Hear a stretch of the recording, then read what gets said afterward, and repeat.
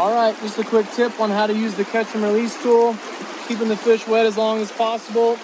I'm going to use the standard size Ketchum Release. I also carry the big bug. I'm going to basically slide the tippet right down into that little groove. So I'm going to get a little bit of tension on the tippet, slide the tool right down to the fly, pop the barbless fly out. Then I can choose whether I want to release the fish by hand or just stick the net into the water and allow the fish to swim out like that one just did. It's a really cool tool.